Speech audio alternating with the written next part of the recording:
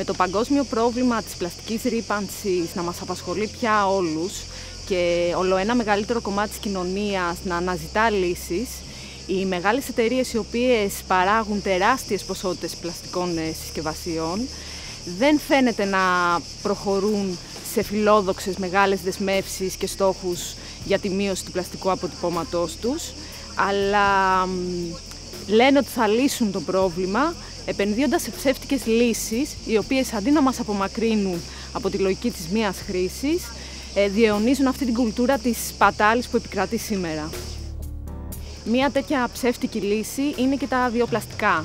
Μεγάλες εταιρείες έχουν αρχίσει να αντικαθιστούν τα πλαστικά που προέρχονται από ορυκτά καύσιμα με βιοπλαστικά, ενώ βλέπουμε ολοένα και περισσότερο στην αγορά πολλά υλικά τα οποία προωθούνται ως βιοδιασπώμενα ή οικοποστοποιήσιμα. Ακόμα και στην Ελλάδα βλέπουμε να χαρακτηρίζονται ως βιοδιασπώμενες πολλές σακούλες και σκεύη φαγητού μιας χρήσης, όπως είναι τα πιάτα, τα μαχαιροπύρουνα κτλ. Τα βιοπλαστικά σε καμία περίπτωση δεν είναι η λύση. Υπάρχουν πάρα πολλά προβλήματα γύρω από αυτά. Το πρώτο πρόβλημα που εντοπίζουμε είναι στην ίδια την ορολογία. Η λέξη βιοπλαστικά δεν έχει ένα συγκεκριμένο ορισμό και συχνά χρησιμοποιείται για να χαρακτηρίσει πλαστικά που προέρχονται από οργανικές πρώτες ύλες, όπως είναι η πατάτα, το ζαχαροκάλαμο, το καλαμπόκι. Μπορεί να είναι βιοδιασπώμενα υλικά ή κομποστοποιήσιμα, μπορεί ακόμη και να περιέχουν σε ένα ποσοστό πλαστικό που προέρχεται από ορυκτό καύσιμο. Το δεύτερο πρόβλημα με τα βιοπλαστικά είναι η εσφαλμένη εντύπωση ότι επειδή προέρχονται από φυτά είναι και πιο φυσικά. Αυτό είναι τελείως λάθος, επειδή τις περισσότερες φορές η παραγωγή βιοπλαστικών περιλαμβάνει τη χρήση χημικών παρόμοιων με αυτά του συμβατικού πλαστικού.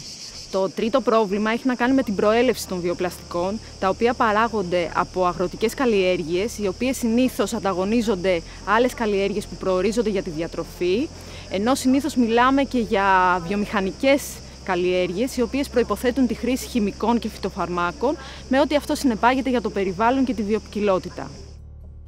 Το τέταρτο πρόβλημα έχει να κάνει με τις επιπτώσεις των βιοπλαστικών όταν αυτά καταλήξουν στο κάδο των σκουπιδιών.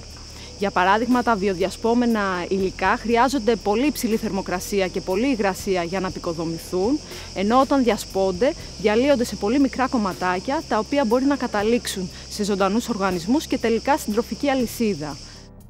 Από την άλλη, το κομποστοποιήσιμο πλαστικό διαλύεται τελείως, αλλά χρειάζεται και αυτό πολύ συγκεκριμένες συνθήκες, τις οποίες συναντάμε μόνο εργοστασιακά. Καθώς οι απαιτούμενες υποδομές είναι σπάνιες, στις περισσότερες περιπτώσεις καταλήγουν στις χωματερές ή στην ανακύκλωση, δημιουργώντας περαιτέρω προβλήματα.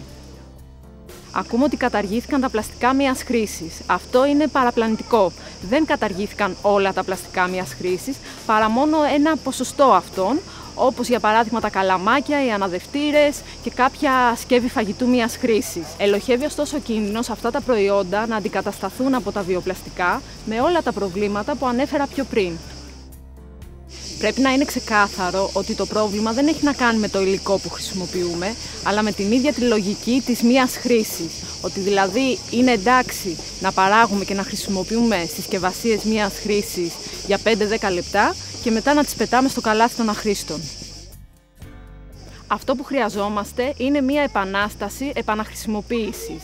Θα πρέπει να δοθεί προτεραιότητα στη δραματική μείωση της παραγωγής του πλαστικού και παράλληλα η πολιτεία και οι μεγάλες εταιρείες θα πρέπει να επενδύσουν σοβαρά σε λύσεις και συστήματα που βασίζονται στην επαναχρησιμοποίηση.